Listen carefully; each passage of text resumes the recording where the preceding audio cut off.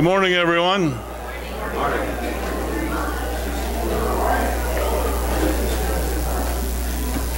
If you were expecting Russ Nelson this morning, I hate to disappoint you, but you're stuck with me. So Russ has got a hold of me this week, and I'm kind of glad to be back among you all. I mean, I enjoyed, for the last 4 weeks, I've been preaching up at the Macosta Village Church, or however we say that, at Dar's Church. And I just call it Dar's Church, although we all know it's God's church, not Dar's. But anyway, we want to welcome you all here this morning to Sylvester Community Church. And we'll start with a prayer. And then we're going to follow that up with a little, just a quick little film about Right to Life. Then we'll move on into our music. So let's welcome the Lord into our service this morning. Heavenly Father, we thank you this morning for your goodness to us, for your love for us, and Lord, we thank you for this place to come and to give our worship back to you, which you so much deserve. Father, we ask that you would just invade us with your presence this morning, Lord, whether it be the music, the messages, the information that we get from a variety of sources. Lord, we just pray that all of those will come directly through the work of your Holy Spirit. And we ask it in Jesus' name. Amen. Okay.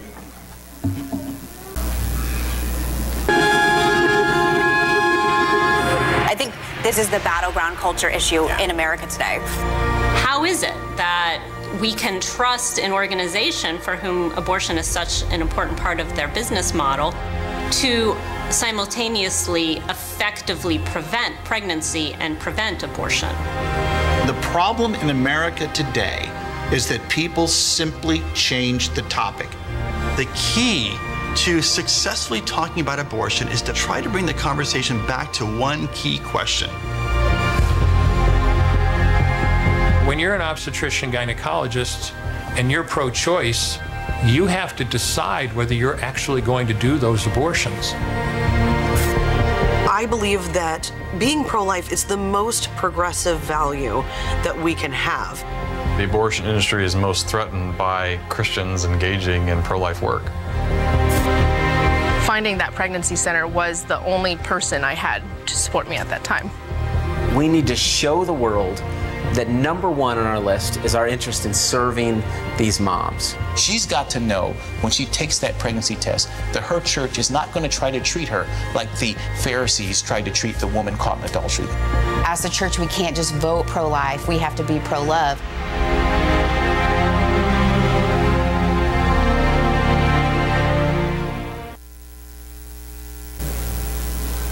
Well, next we have our opening hymn, and since how I'm not privy to what that is, I'm going to turn that over to this fine worship team here and let them lead us in that.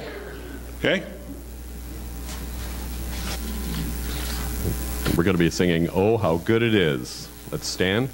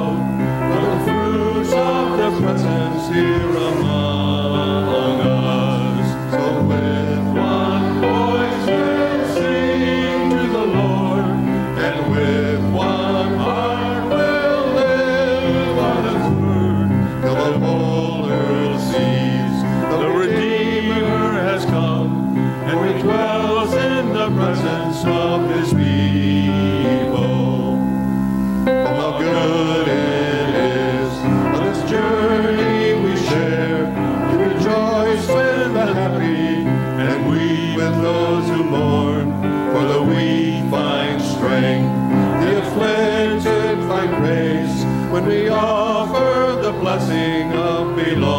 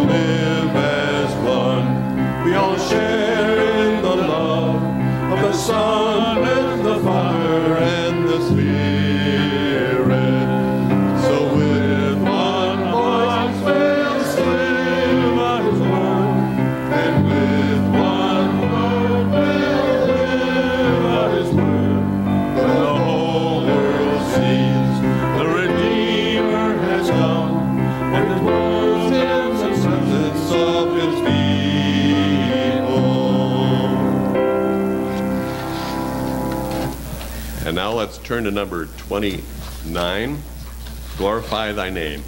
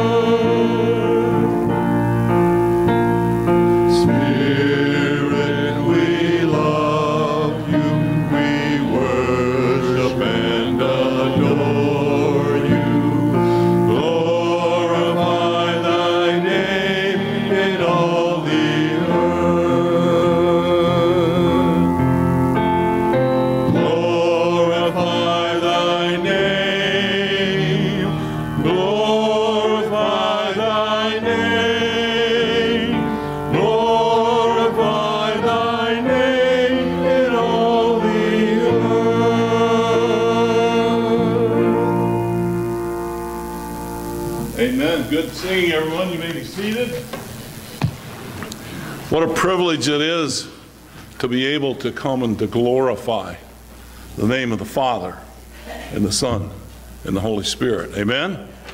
Amen. Well, we have a little matter that we probably should tend to today before we introduce our first speaker. And there's a couple of people here this morning that have somehow achieved another milestone in their life. And if we put the two numbers together, I'm sure it would be staggering, the size of it. But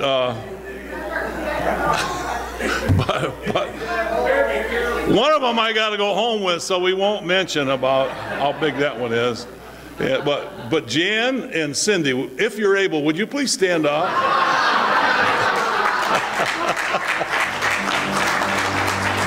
Come on. All right. They still can do it. So let's sing happy birthday to them.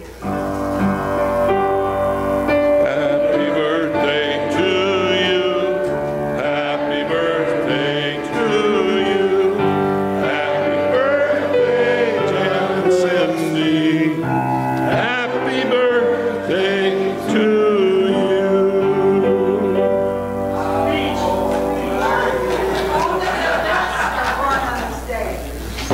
I'm sorry? Only the best are born on this. Okay, only the best, yeah. Amen. So, we have matters of prayer and praise.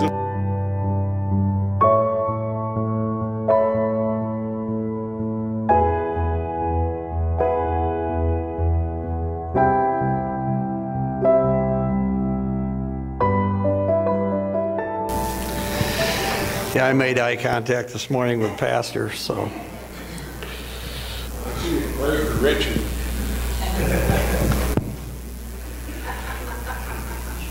Shall we pray? Father, this morning we are so grateful we can come before you with our prayers and petitions, and even though many were spoken, we know there's many unspoken ones, and you know those needs, and we just ask you to fill those, Father, as you always do and as you will.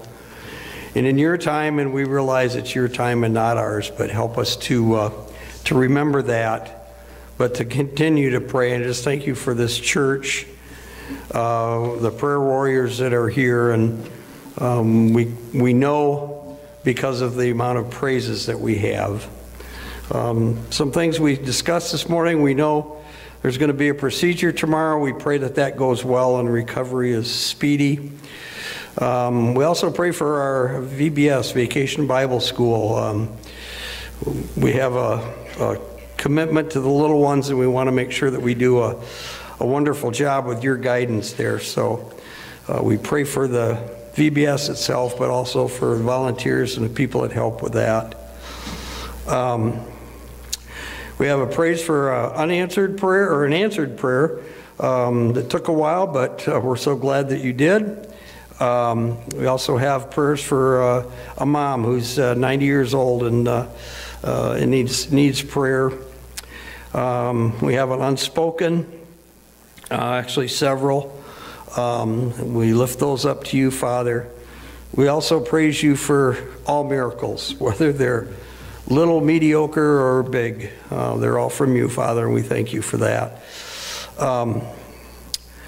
We have praise for grandson's surgery that went well. We also have an unspoken prayer for family. Prayer and praise for the man we've had for some time. There is some improvement, Father. We just pray for complete healing there.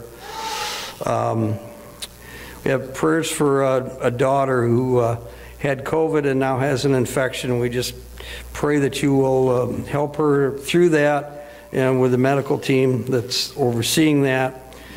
We ask for prayers for back pain. We also have Pastor's wife, Laura and Aaliyah. We pray for them as well.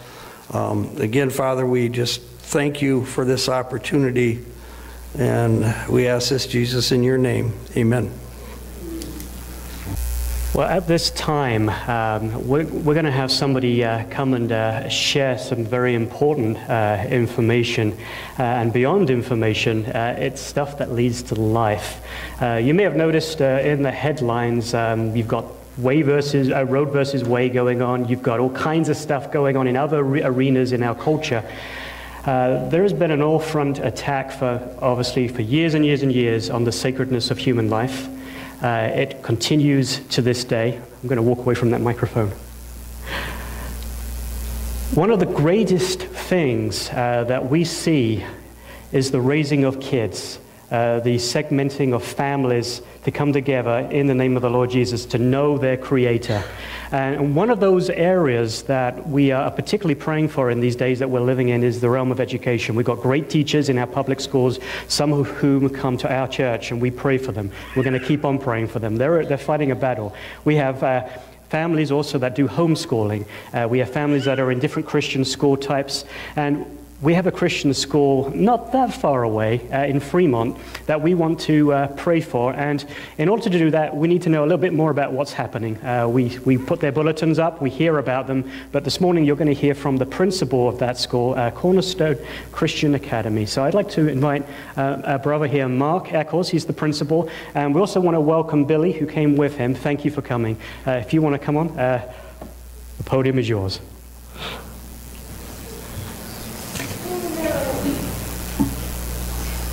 Well, good morning. As Pastor said, my name is Mark Ekkel. However, I serve as president of Cornerstone Christian Academy over in Fremont. This year I've been kind of acting as principal. However, I really don't like that job. As he mentioned, I brought with me today Billy Spencer. Billy is a member of the board. He also has a couple of students in school as well. And I will tell you also, I'm not a public speaker. So I have a lot of what I need to say written down in front of me, so bear with me as I kind of read. The Lord has a funny knack of calling people to do things that they're not good at. All right, off the bat, some of you are thinking, why on earth did the guy drive all the way over here an hour to tell us about a school that's nowhere near here? Last year, through various, I call them coincidences, however, I do not believe in coincidences. It's all in the Lord's timing. Through various conversations like that, we were able to get in touch with and invite your pastor to come and speak at one of our chapels. He came, and afterwards I was able to meet with him for the first time and was able to tell him about our school. Soon after that, we received a very generous financial gift from this church. For that, I would like to say thank you. That came to us. It was a huge blessing during that time. Pastor Simon came and spoke again back in February of this year, at which point he and I talked about how you as a church had sent us that financial gift and really didn't know a whole lot about us. Just that your pastor goes and talks to some kids every once in a while. So that's why I'm here this morning. I'd like to take a few minutes and tell you about Cornerstone Christian Academy. Cornerstone has been in existence for nearly 40 years. In 1983, First Baptist Church in Fremont held school classes for 14 children within their congregation, ages kindergarten through 6th grade. In fact, the one and only 5th grader that first year is now the treasurer of the school, and she has 2 kids of her own that attend also. By the following year, the number of students had more than doubled. Starting the 1984 school year off with 35 students, the decision was made that we needed a building. The church owned about 10 acres where their parsonage was, and so construction of the school began on the far side of that 10-acre property. The building was nothing more than a 60 by 60 square. It had a single hall right down the middle, 2 classrooms on either side, and then also a restroom on either side, one for the boys, one for the girls. That's the way we like it. That's the way it's going to stay. I don't know why I feel I have to mention that anymore, but for some reason we do. By 1985, the school, Newaygo County Baptist Academy, was an entity all of its own. First Baptist Church divided up its 10 acres and gifted the school with the 3 acres that it currently sits on. Fast forward 10 years to 1995, that was our record year for attendance. We had 52 students that year. And also to account for that, what caused that, I guess, we had also expanded class sizes to include 7th and 8th grades. More students meant that more space would be needed, so December of that year we broke ground for an addition. A visitor's office as well as an administrator's office was added, along with a library which doubles as our art room, and also the lunch room, which that doubles as our chapel area. 1999 was a year of change. Students were coming in from various churches from various counties. And so Newaygo County Baptist Academy was no longer just kids from the quote Baptist church. So in an to be more open to like faith churches who may not be the Baptist church, we changed our name to Cornerstone Christian Academy, or CCA for short. I would also add that it was just the name that changed on the front of our building. We didn't change our doctrinal statement, our bylaws, and especially not our biblical principles. And since the early 2000s, CCA has not had any major changes, and we've been ministering to and providing students with a quality Christ-centered education, during which time students will test 1 to 2, sometimes even 3 to 4 grade levels higher than the national average. So what I mean by that is basically students will take standardized tests kind of towards the end of the year, and say 3rd graders may test out at a 4th or 5th grade level, and while our 8th graders generally test out more in the 11th to 12th grade levels. And we see these results within all the grades. It's not just 3rd and 8th that take these tests, it's the whole school. Students who graduate and attend public high school will most usually test out of their freshman year and start right off at a 10th grade level, allowing them to comfortably take some college courses throughout their high school years. Now, if you fast forward to today, we have 27 students currently, kindergarten through 8th grade, and along with their general everyday studies, throughout the week, students participate in music class, computers, art, gym class, and something we call reading buddies. Now, reading buddies is where students will get paired up with one of the younger kids with one of the older kids. And they take turns reading to one another. And it's really neat to kind of watch the kindergartners through this, because they go most of the year just being able to listen because they can't read. However, right about now is the time when they're honing in on those reading skills, and it's a joy to watch them light up as they get to read finally to their older buddy, and they have to listen. This not only helps bring our students together more as a tight-knit family, but it's also kind of a great lesson in discipleship. Every Wednesday we have chapel. During this time, a local, or in this case, a not-so-local pastor comes in with a lesson for the students, most generally relating to our theme. Every school year, we have a different theme. If possible, we try to take a field trip or two to somewhere that correlates with the theme.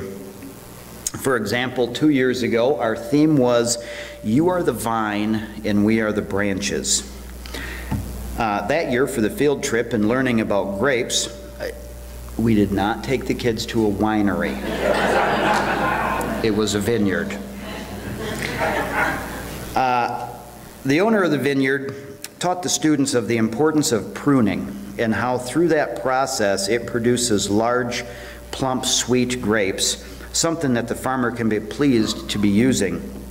They then related that to Scripture for the kids and explained the similarities that we should see in our own lives, that we may need pruning from time to time so that the Lord can be pleased with us. Last year our theme was the voice of the shepherd, and as you can imagine, we took a trip out to the sheep farm, and again students learned the similarities of how sheep act and why we ourselves are called sheep in Scripture. This year the theme is Be Salt and Light. Now, a field trip correlating with this theme is proving difficult as we don't have any salt mines close by, nor are there any light bulb factories that we can visit. There was a pastor, however, that came in for chapel and fed the students salt when they thought it was going to be sugar, and then he gave them some salt water to wash it down with. That is a chapel the students will remember for quite some time, I'm sure. Also, to go along with the annual theme, the students will memorize a section of verses wherever we've pulled that theme from. So this year's Be Salt and Light was taken from Matthew chapter 5. So they've had most of the school year to memorize Matthew chapter 5, verses 10 through 16. The students then recited those 7 verses from Matthew at our spring banquet, which we held just a few weeks ago. Our spring banquet is our biggest fundraiser of the year. This year we were able to raise $3,100. And it's not a banquet unless there's food, which the past few years we've served smoked brisket. After supper, each class will put together a little something that they have been learning all throughout the year, whether patriotic or biblical. Then that is followed by a short whole school presentation. And I would also add that we have 3 teachers. Kindergarten through 8th grade, we have 3 teachers. We have kindergartner first, and then we have 2nd, 3rd, and 4th, and then our last teacher does 5th, 6th, 7th, and 8th. So she's kind of got her hands full. We do have fundraisers often. We have one almost every month that school is in session. In fact, coming up next week, the town we're in will be having citywide yard sales during which time I'll be kind of renting out spots in our parking lot for vendors or other people that would like to sell things. And then I will also be manning the grill and selling dogs, brats, and pulled pork sandwiches to the community. We rely on these fundraisers as monthly support, as well as monthly supporters, to keep our doors open. We currently have 4 churches that support us every month. And I would say, too, that Cornerstone Christian Academy's mission is to train young people to build their lives on God's foundation. As an extension of the Christian home and of the local church, CCA equips young people to grow academically and spiritually. So one thing that we try and do that often gets misunderstood, especially as we get new parents in that say, oh, I got this friend that maybe we can bring kids in. The one thing, we are not an outreach ministry. I know that those are important, but that is not who we are. I liken our school to that of a missionary school. We are all to be local missionaries. If you were a missionary in Africa or Ecuador or wherever that may be, you're not going to send your kids to the local public school in that area. You're going to send them to the missionary school. And that's what I liken our school as just kind of an extension of the church, as we as local missionaries have a place to send our kids. That being said, I've made it my personal goal or my mission to try and find more fundamental Bible-believing churches to get behind and support us. The most obvious way to do that is financially. However, maybe that's not possible for you right now. But perhaps you know somebody in or close to our area that is looking for education, for Christian education. You can tell them about us. Perhaps you know a Christian family in or close to our area that has their children in public school dealing with everything that goes on there, and you say, hey, go check out CCA. They might be more affordable than what you think. Maybe you can only support us in prayer. That is the best kind of support there is. I send out a quarterly letter, and I believe you are receiving them here at the church. I talked with Pastor earlier, once in a great while. If he's not making paper airplanes out of them, I think they're pinned on a bulletin board somewhere. They fly really well. Good. That's good paper.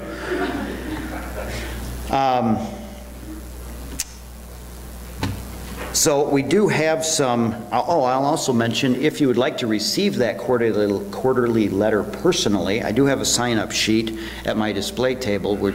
Write your name and address, and I'll send that to you right to your house. We do have some prayer needs as we finish out. First and foremost is our staffing. Our current custodian that we have wrecked his shoulder this winter, and he's going to require surgery on that.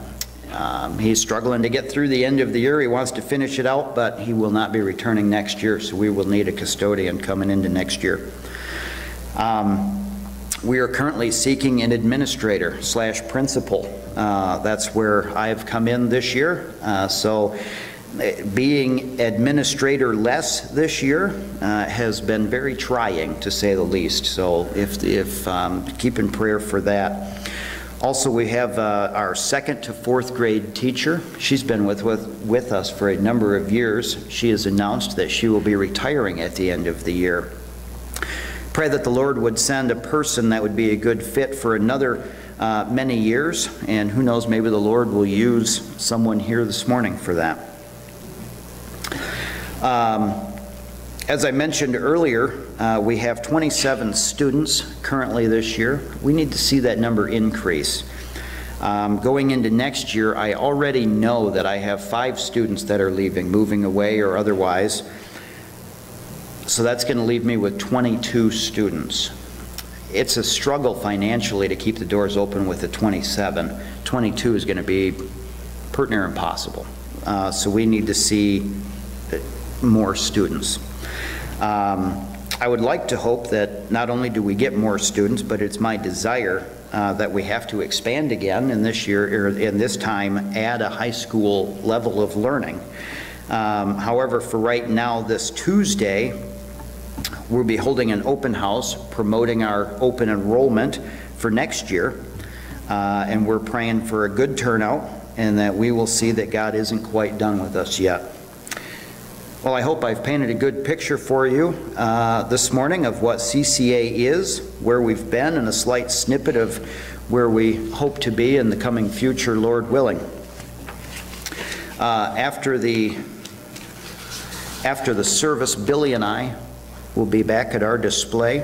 If you have any further questions, we'd be more than happy to chat with you. Thank you.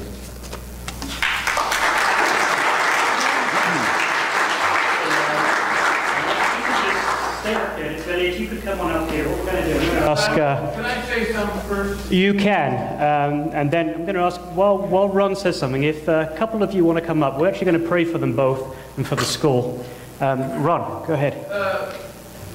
I think the way this all came about, Matt and Jesse Ford are very close to us. And they attended church here with us. They have 2 children. Their oldest daughter is attending your school. We've been to your fundraisers, we've been to your dinners and your breakfasts and so on and so forth. But something that, when they've attended church here with us, little Ella will sit on my knee most of the time, and when it's time to do scripture, she can take the Bible and she knows exactly where it is. She's what, 7? And she's 7 years old, I believe. You know, the education that those kids are getting in your school is thumbs up. So I just want to, and then I think we introduced Matt to Simon, and that's how this ball kind of got rolling here when we were attending church with us here. But keep doing the good work. Thank you. All right, we're going to pray for you guys, and we're going to pray for the school. Pray as you feel led, and if any of you want to pray, let's go to the Lord now.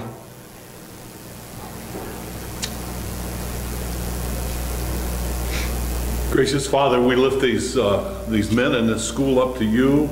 We pray for your hand to be upon it.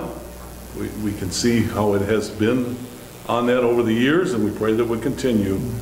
And we love children here as well, and we understand the need for them to be brought up in the training and the admonition of the Lord. And we just give that to you. We give the school to you and their support and their student level. And we ask it in Jesus' name. Father, we do just lift these wonderful folks up to you and what they're trying to accomplish. And Father, you've been 40 years supporting them, and we know they have upcoming needs. We know you'll meet them, but we just pray maybe this morning, Lord, that those here would help in that endeavor. We just lift them up to you and ask your continued love and guidance for this school. In Jesus' name.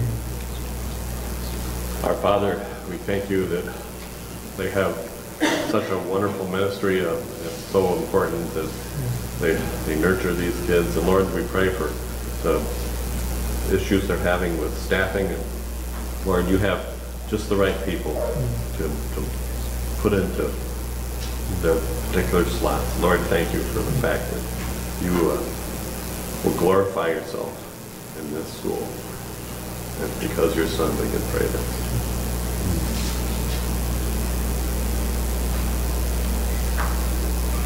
And Father in heaven, thank you. Lord, holy is your name. And Lord, again, we pray your will be done on earth as it is in heaven. Lord, we pray this morning that you would move in the hearts of those that you know you are calling to be a part of Cornerstone Christian Academy. Maybe people living locally there, or it may be people even over here, but Lord, whoever they are, you know them, and we pray that you'd prepare the way, and Lord, that they would be an integral part of the future of that school. Lord, that there would be many more little young lives touched for the gospel, for the sake of knowing Christ as their Savior. And Lord, that they would be educated in the things of science and history and all of the good stuff of education, but most importantly, to know the Savior. And Lord, we pray that you would bless them with finances. You know the needs. Every year it can be a struggle. It's a venture of faith. And Lord, as the world gets more and more crowded in with the opposite message, Lord, and seeks to remove the ability to have freedom to minister in this manner, Lord, we pray you'd continue to surprise the community around them in Fremont. Lord, keep that school alive, keep it prosperous, and Lord, we pray that actually they would see their students increase. Lord, you know the number they need, and we pray that each of these kids would become ambassadors of the gospel. Lord, bless Mark and Billy. Lord, keep them safe as they go back. Bless their families, Lord, and bless each one involved in that school. We pray in Jesus' name. Amen. Thank you. You're welcome. Thank you, Billy. Our scripture this morning is in the book of Ephesians, chapter 1, verses 15 through 19. If you've got that with you there or want to follow along on the screen. For this reason, ever since I heard about your faith in the Lord Jesus and your love for all of God's people, I have not stopped giving thanks for you, remembering you in my prayers. I keep asking that the God of our Lord Jesus Christ, the glorious Father, may give you the spirit of wisdom and revelation so that you may know him better. I pray that the eyes of your heart may be enlightened in order that you may know the hope to which he has called you, the riches of his glorious inheritance in his holy people, and his incomparably great power for us who believe. Simon? Take it away. Thank you. Thank you, Richard.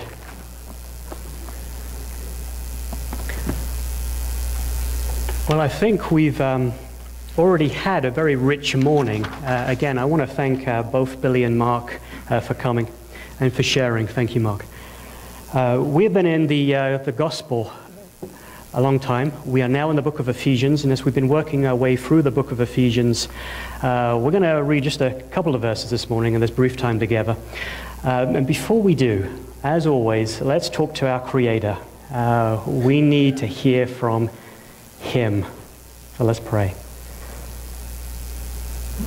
Dear Lord Jesus, you are the Alpha and the Omega, Lord. It is with great trembling that we have the honor to come into your presence. You are the Lamb of God who takes away the sins of the world, and you're the Lion of Judah, the one who will come to make all things straight in this world. And Lord, here we are, and we're able to come into your presence as ones that can call you our brother, our Savior, our Lord. And Father, as we open the Word, just for these brief few moments, Lord, we pray that you would do some eternal things in our hearts. You know where each of us are at. You know our needs better than we do ourselves. And we need you. So we pray now that you would speak. In Jesus' name, amen. Now, a couple of weeks ago, I was having a rough week. Anyone ever had a rough week here? No.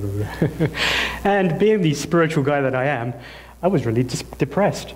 And I got really annoyed at God. And I had a phone call that came into the office, and I'm trying to balance and juggle a lot of things. And God had a lesson for me to learn. And the phone call was from somebody I'd never met, didn't know, and they wanted to meet with me for counseling. And in my head, I'm in my heart, and I'm going, God, no, you know what I've got this week. It's so crazy. I can't do this. I can't squeeze it in. And I found myself saying the words, okay. And so I met with the individual, and as they came in, and I'm fully convinced in my head, have you ever drummed something up in your head that's not real? Yeah, I do this all the time. And I was convinced it was going to be a heavy counseling session. The person comes in, they say, I only want to take 10 minutes of your time. I said, you do? Oh, okay. And I'm here to counsel you. I was shocked. And it was exactly what I needed. They told me, please sit down, take a seat. I said, okay. I went with it. I took a seat. I sat down. And it was right here in the foyer. So it was one of those fancy old chairs that we have. And I felt like a king. And they started to counsel me. So I just sat, and I could feel a sense of the Lord admonishing me and encouraging me. That's what God does. When he convicts us of sin, he also encourages us. It's a double-edged sword. And this individual just said, look, you don't know me. I don't go to your church. But I've heard about you for some time. And I just want you to know You have a hard role to play, as all Christians do, but I've been praying for you every single day. And I've been praying for your wife and your little girl. And we know about your love for people. And so I've been praying, and I just want you to know that. That's it. So we prayed together, and they got up and left. And afterwards, I was like, man, I just felt so encouraged, so uplifted. Now, the passage of Scripture that we are looking at this morning is exactly of this ilk.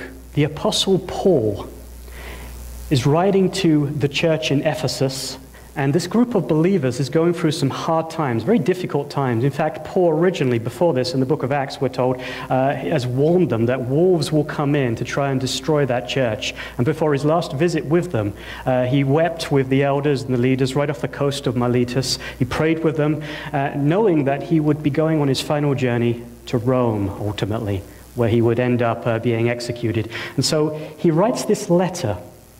He's chained between two Roman guards. He's in Rome, many believe. He's not with the Ephesians in the church of Ephesus. He hasn't seen them in some time at this point in his life, but he knows they're going through some difficulties, and he writes the letter. Onesius is his friend. He's standing there right with him. He's under house arrest, but he can have visitors. He just can't leave. And Onesius starts to write it down, and the Lord is speaking to Paul. And as Paul speaks, Onesius writes, he then passes this letter over to Sytychus. And Sytychus is someone that is from the church in Ephesus. And he takes it back to Ephesus, gives it to the elders and the leaders there, and they read it to the whole church. And this is what they're listening to as they're going through this really heavy time. Verse 15. For this reason, ever since I heard about your faith in the Lord Jesus and your love for all God's people, I have not stopped giving thanks for you, remembering you in my prayers. Exactly the same thing. Isn't it amazing? I would love to say that I pray for you guys every single day without stopping. Unfortunately, I don't. I confess. I forget often. I do have a list, and I do try to pray as often as I can for each one of you. But I fail miserably most of the time, and the Lord steps in and thankfully fills the gaps. But ever since I have heard of your faith and your love for all of God's people, I give thanks, remembering you, and I pray for you. And I know that you do the same for me, and I would love to hear us praying for each other that way, and praying for people in our community that way, praying for the schools that are in our community, and just outside our community over at Cornerstone in Fremont, and on throughout our nation, and on throughout our world, because God is doing something within his people worldwide. There's an incredible thing that's happening. And Paul is saying to these Ephesians, you're part of something far bigger than yourselves. And I know what you're going through, and I'm praying for you. This is the encouragement he wants to give them. Now, why? He says right at the very beginning of verse 15, for this reason. It means that whatever he has spoken before this sentence, that's the reason. We were looking for the first 14 verses in chapter 1 of Ephesians. We've seen how the believer, these believers in Ephesus, but also you and me, we have an inheritance. We have an inheritance. Verse 4, we are chosen. Verse 5, we are adopted. Verse 6, we are accepted. Verse 9, we are redeemed. We are forgiven, washed in the blood of Christ. Goes on to say we are sealed by the Holy Spirit and guaranteed a place in the body of Christ. This mystery that was unknown in times past but is now being revealed through the people of God, the body of Christ, the church, the bride of God. You guys, the church in Ephesus, all believers, we are a part of an eternal royal family. That is your value this morning. It's not a value you bring to yourself. It's a value he places upon you because of what he did on the cross. And that's your inheritance, so that at any moment you have a time of need, you have access to the throne of grace in Hebrews 4:16. You can run right up to the Creator's throne room, look right into his eyes, and not be in fear or trembling, as many will be at some point in their lives. But instead, we can look at our Father and say, Daddy, Abba, Father, I need you. And he will give you the checkbook for your bank account. You can write out a blank check covering the cost of the need for more peace, more joy, wisdom for a situation, direction. That is the inheritance. And the inheritance is not so much things, stuff. The inheritance is the person of the Lord Jesus Christ himself. He's your inheritance. He's mine. So that's what Paul has been talking about here. And he says, for this very reason, because I know you have the same inheritance as me, and I know that you love people because of who lives inside of you, I cannot stop giving thanks. And I'm going to keep on praying for you. And I hope you know this. And so he goes on to say this. In terms of your inheritance, he gives 4 things he would like us to know. 4 things. Now, we're going to get to a couple of them this morning. But he says this in verse 17. I keep asking that the God of our Lord Jesus Christ, the glorious Father, may give you the spirit of wisdom and revelation so that you may better know him personally. Well, that's quite a statement. To know God better. That's what he's praying. The moment you receive Christ, the moment you accept him as your Savior, the moment he turns you through his Spirit into repentance of your sins, and you start walking with Jesus, you know him. In fact, in John 17, verse 4, Jesus says to his Father as he's praying in the Garden of Gethsemane, right before the crucifixion, Lord, that they might know you, and that in knowing the one who you sent, that's Jesus, in knowing me, is to have eternal life. In other words, if you want to know what it is to have eternal life, it's simply to know Jesus. The moment you receive Christ as your Savior, the Holy Spirit comes to live on the inside of you, and he allows you to know Jesus. And Paul is saying, it's not just about knowing Jesus in that manner, that first moment you received him, but it is continuously getting to know him more. And I'm praying, guys in Ephesus, guys in Sylvester, guys in Fremont, guys everywhere around the world, those of you that know me through salvation, I want you to know me in a relationship. And so this is what he says, that you might know him better, personally. Now, back 2,000 years ago, the culture was very different than perhaps we have today. In those days, the ancient Greeks had an understanding of what God might be like, and it was transferred to the Romans, and so the Romans had exactly the same kind of mindset, just changed the names on a lot of the gods and the philosophies. The Jews, around the same time, had a very similar understanding, even though they had a biblical understanding. They believed that there was a God, but they did not believe that you could know him in a personal manner. He was a distant God. You could know him to some degree, but you had to be very careful, and you had to do what he said. It was a system of do's and don'ts. The Romans and the Greeks, on the other hand, they believed that God was not knowable at all. He was a distant God, if he was a God at all. And they called him this mysterious pressure that filled the universe, this understandable reason that caused everything to come together. There were laws that they were discovering in science and in philosophy that came from this understanding that there was some mysterious force in the universe. And they called him the Logos. You ever heard that word? The Logos. In our English, it is simply the Word. The Word. But he was unknowable. And so John comes along after the crucifixion of Jesus Christ, after his resurrection, after his ascension. God gives him, through the Spirit, inspiration to write the Gospel of John. And in the very beginning verse, he says in John chapter 1, verse 1, in the beginning was the Logos, the Word, same word, taking what the ancient culture of his time understood to be unknowable, and he's declaring something's changed. You can know the unknowable thing that causes everything to exist. And so he goes on, he says this, in the beginning was the Word, the Logos, and the Word was God, and the Word was with God. Now everyone could kind of understand this and agree with him. And then he goes on to say, and in him, suddenly now he's a personal God. In him all things were created that did not exist. All things were created. And then he jumps to verse 14, and the Logos, the Word, became flesh and dwelt amongst us. Jesus Christ. This unknowable, distant God had suddenly made himself knowable through the person of Christ. If you want to know what God looks like, look at Jesus. Read the Scriptures. As you read the Scriptures and you discover what God is like, you see Jesus healing, you see Jesus loving, you see Jesus sacrificing himself on a cross. That is what God is like. Suddenly you get to know the Creator of the heavens and the earth, and he's personal and he's up close. John 8:31, Jesus says, if you abide in me, you will be my disciple, Mephites, one who learns. It's why we want our kids to become disciples. Just as Mark and Billy have come to share with us this morning, we need our kids to understand who Jesus is, to know what God is like, to see God by seeing Jesus. And to do that, we come to the Scriptures. A disciple is someone who abides, someone that actually walks alongside. It's a friendship. So what Paul is saying to these Ephesians is, you're going to get to know God. I want you to know your inheritance. I want you to know the person of Jesus Christ by walking with him, getting to know him, having a relationship with him. It's not a system of do's and don'ts. This is a relationship.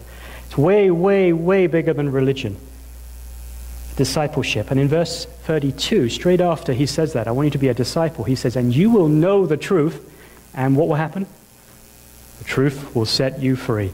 As we get to know the Savior more and more each day, we spend our time in the Scriptures carefully, praying with him, talking to him, he sets us free gradually over the course of our life. Now, the moment you got saved, we have a big theological word for that, it's called justification. He saved you. It was just as if you had never sinned. He placed you inside the body of Christ. From God's perspective, from the Father's perspective, you are now his child. You've been chosen, adopted, accepted, redeemed, forgiven. You are sealed by the Spirit and guaranteed a place in heaven because of the cross, because of the blood that was shed. This is the reality of your inheritance. Now, the beautiful thing is that as you continue to walk with Jesus, not only are you justified, but now you are sanctified. Sanctification, it just means to be set aside, to be set apart for God's purposes. God has a purpose in your life and my life. He wants people to get to know him through you and through me. We get to know the creator of the heavens and the earth. And Paul is saying, you may know you have an inheritance, but do you really know your inheritance? It's amazing. In John chapter 17, again back in the Garden of Gethsemane, right before the crucifixion, Jesus says this to his Father. Sanctify them, Lord. That would be you. He's talking about his disciples, but by application it'd be you as well and me. Sanctify them. Set them apart. Sanctification. Set them apart. Your word is truth. Set them apart by your word. It's the word of God that sanctifies us. So Peter goes on to say, a little bit later, he says this, God's divine power has been given to us and gives us everything we need for a godly life. Through these, he has given us his very great and precious promises so that we, through them, may participate in the divine nature. Do you know that you can participate in the divine nature? That doesn't mean you become God. It just means that you get to know who God is, and he does something inside of you because you're a part of his family. You get to participate in the divine nature so that through them, having escaped the corruption of this world caused by his evil desires, you can escape all of this stuff you're reading in the news, all of this pollution that comes against our souls, all of the stuff that makes you feel depressed and discouraged, it drags us down, by coming to the Word of God, by reading it, by talking to the Savior, asking him to help you to understand it, because it's a spiritual thing. You cannot understand it with your natural mind. It's impossible. And as the Lord starts to reveal things, you get to know him personally better and better. And he sets you free in areas that you could never be set free from before. And the more you walk with him, the more he does it. And if you find yourself falling flat on your face, you get back up again. 1 John 1:9. You'll discover he is your Savior, he's your advocate, he's your friend. He's the one that places value on you because of the blood he shed. Jeremiah 9:24 says, let him who glories glory in this, that he understands and knows me. The more you get to know him, the more he's glorified. Isn't that a mystery? The more I actually spend time with my Savior, the more he's glorified. I want him to be glorified. I need to spend time with him. It's an amazing, amazing reality. The second thing that happens that Paul wants us to know is the plan of God. Verse 18. He goes on to say, I pray that the eyes of your heart may be enlightened in order that you may know the hope to which he has called you, the riches of his glorious inheritance in his holy people. Now I'm going to kind of close at this point, and we'll go on with this next time. But he wants you to know the plan of God. I pray that the eyes of your heart may be enlightened, that you may know the hope of his calling. Do you know the hope of your calling? You know that you will be going to heaven because of faith in Christ, if you're a Christian this morning here. To know Christ is to have eternal life. Eternal life is his life, and he's sharing it with you and me. It's not something extra he has, and you go and participate and buy it. It's him. He is your inheritance. It's his life. And he says, you are now part of the royal family of God, adopted. You've been chosen, adopted, accepted, redeemed, forgiven, sealed by the Spirit, and guaranteed a place inside of me. And this is the thing as we close. The plan of God is for you to know him. Philippians 3:10, now right at the end of Paul's life, you would think he could say that, I know God really well, guys. And he would have written, I hope you guys know him like I do. That's not what Paul writes. Paul writes, that I might know him and the power of his resurrection and of his sufferings.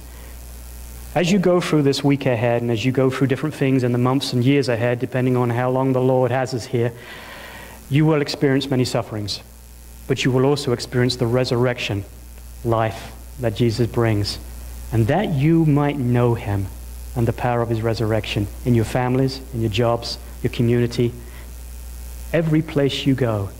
God wants to give you something far more valuable than anything in this world. That's himself. So as we leave this place this morning, know that Jesus is forever with us. We can escape the corruption of this world through the promises of God. Did you know that there are 7,834 promises? I don't know who counted them up. I certainly couldn't count that high. 7,834 promises in the Word of God. That's more than 2 every single day if you was to go through 1 year just taking 2 promises and never repeating them. Just one promise alone could carry you through the rest of your lives. Hebrews 13:8, I will never leave you, I will never forsake you. Isaiah 41:10, I will strengthen you with my strong right arm. You could go on and on and on, but just grab hold of one promise for this week. Meditate on it. Read it again and again and again. Take a scripture verse. And let the Lord start to permeate your soul through his Spirit so that you get to know him better. That is why we are here on this earth. And as we get to know him better, suddenly, mysteriously, he opens doors for us to share about Jesus and the gospel. And we may be the most shy person on the earth, and yet suddenly he becomes the boldest person speaking through us, and he's made known. Let's get to know him more this week. Let's pray. Precious Father, it is a joy to be known as the children of God, Lord, to be a Christian. Lord, it says that they were first called Christians in Antioch, and in Antioch there was a lot of persecution. A lot of things happening, and Lord, we don't have persecution, but we do have many, many pressures, many things that try to steer us away from you and distract us, many things that also try to just make life very, very hard. And Lord, whatever it is we're facing, whatever it is, Lord, help us to draw closer to you this week ahead. And Lord, if there's any here that do not know you, they don't know for sure that they're going to be in heaven because they don't know you. Lord, we pray that they would come to that realization of you as their Savior today. Lord, help them, speak to their hearts, draw them through your Spirit. Lord, we pray, Father, that as they come to you, Lord, help them to call upon the name of the Lord Jesus Christ. Your word promises that they will be saved. And for the rest of us, Lord, we pray you would lead us in a very close walk this week ahead. Lord, we pray again for our friends, for Mark and Billy, everyone represented at the school there in Fremont, Lord, that you would continue to bless them in the same way that those kids and those that instruct them would be ones that know you better and better and better as we give thanks for them and we pray for them as often as you help us. In Jesus' name, amen.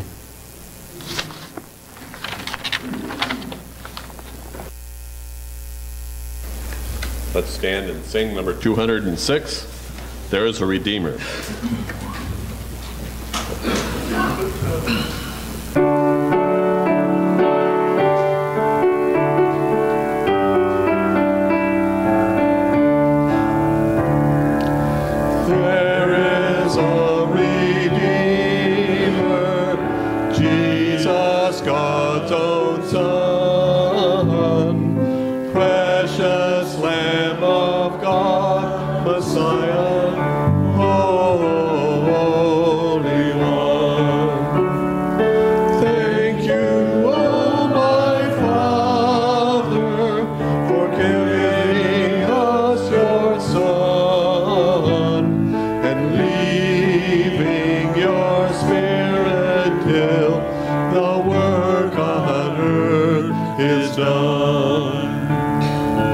Jesus, my Redeemer,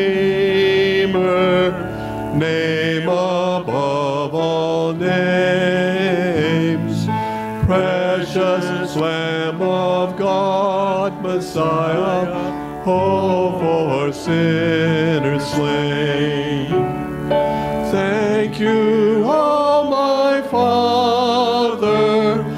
giving us your Son and leaving your Spirit till the work on earth is done.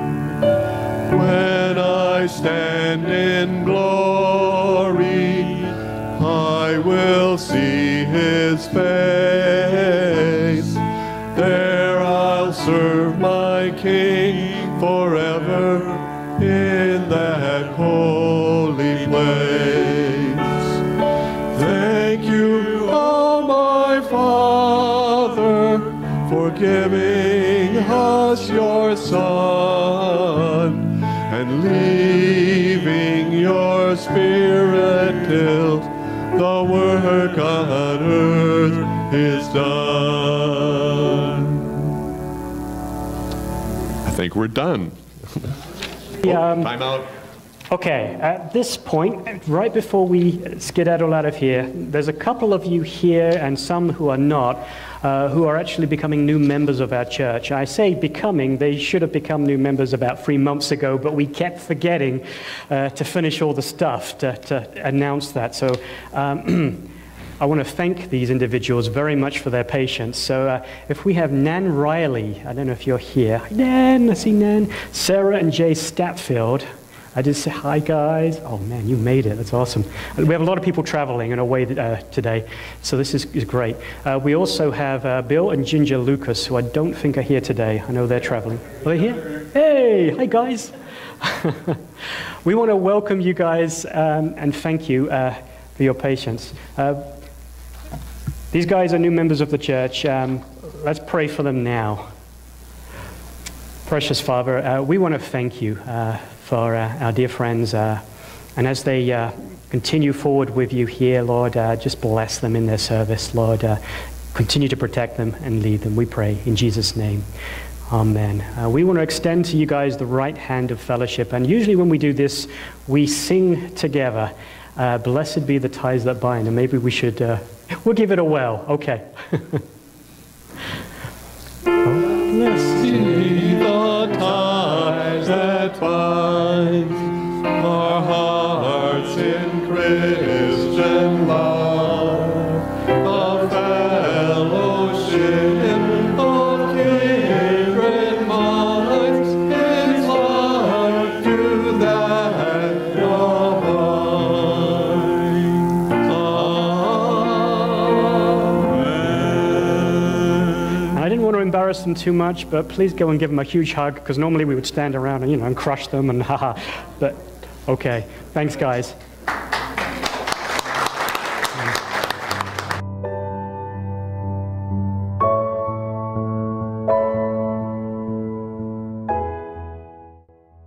Thank you for watching.